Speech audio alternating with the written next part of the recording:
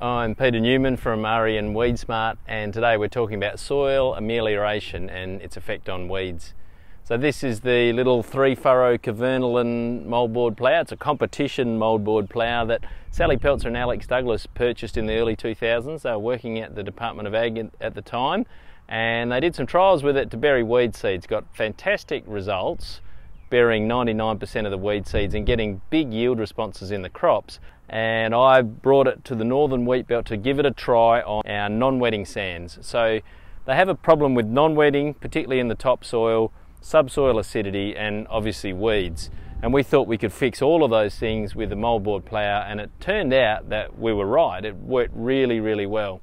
So the package became apply lime to the soil, mouldboard it, it has to be wet soil, bury the weed seeds, fix non-wetting, bury that lime to fix subsurface acidity, and we got really big yield responses. So often 99% reduction in the weed seed bank while getting sometimes 100% yield response, or often in that 500 kilo to a tonne per hectare yield response. So fantastic results.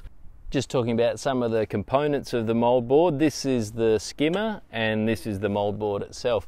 So this skimmer is really important for weed seed burial. What it does is it just skims off the top probably 50 mil of soil and dumps it into the trench down deep before the large mouldboard comes along and then inverts the rest of the soil.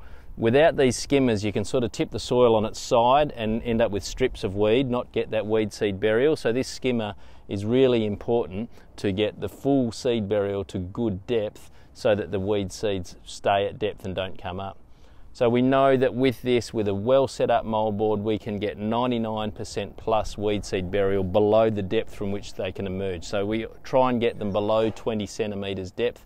Sometimes we only achieve 15 centimetres, but we've managed to achieve that, and this skimmer is a really critical part of that. If we put ryegrass down at that depth, we know it won't come up in that season, and within 3 or 4 years, the majority of that ryegrass will be rotted and gone. Wild radish, on the other hand, we know that wild radish, when you put that at depth, it can last a bit longer. It can survive a bit longer at depth. However, after 5 years, there's really only a few % of the wild radish seed left viable.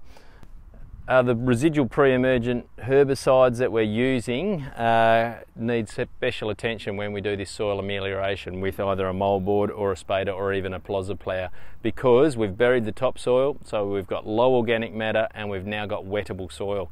So the herbicides are very active and they don't have organic matter to bind to. So the trial data is only just coming through on this. There's more work ongoing now by DPIRD and others.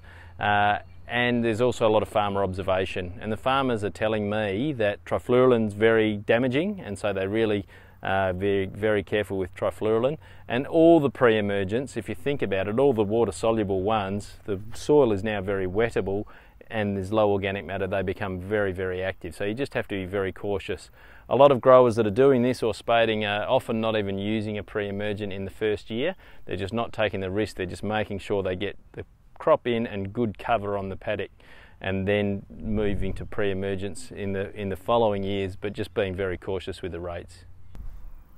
The economics of these things, the financial benefits are there, they're huge. So I did some numbers earlier this year for a meeting at Mingenew that was held. I called lots of growers, found out their costs of mouldboarding, spading, liming, deep ripping. Everything cost $70 essentially. So mouldboard ploughing was roughly $70 a hectare, including the capital cost, machinery, the depreciation on the tractor, labour, fuel, the whole lot. Spading, roughly $70 as well. Some people are $65, but in that $70 range.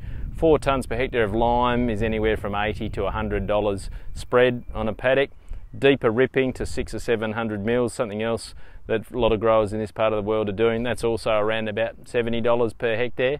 And when I put all of that in and grabbed Steve Davies' yield data from these mouldboard, spading and deep ripping sort of trials, the mouldboard and spading, I found a 500 to 600% return on investment over 10 years. So massive financial rewards for people that have the soil types that will respond.